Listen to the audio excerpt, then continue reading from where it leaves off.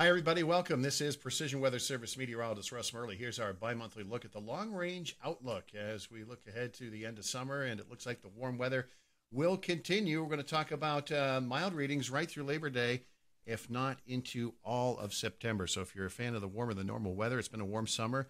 It's going to keep chugging along right into fall. It's going to stay dry, too, warm and dry. This pattern will continue into September, and we think maybe even large parts of October will run above normal as well.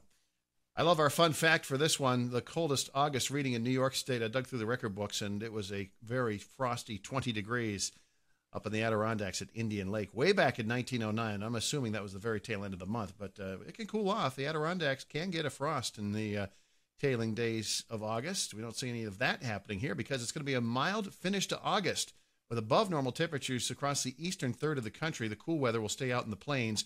And that cool weather will start to drift eastward a little bit as we get into September, but this is the forecast for the opening 7 days or so of September, the opening week. And you can see it's going to stay seasonably mild across much of the Northeast. Parts of Pennsylvania and New York State may be close to normal, which means daytime highs in the low to mid 70s and nighttime lows in the lower 50s. September outlook, the cool weather will stay out west. It's going to be seasonably mild here in the Northeast, and we think that pattern will carry into October. So we're going with a warm fall. The warmth continues. We'll keep an eye on it and let you know when we think the cooler weather will start to get here with some regularity. For more information on Bluerock Energy, get ready for winter. Surf on over to bluerockenergy.com and learn about energy savings programs and much, much more. And we'll be back here with an update in just a couple weeks.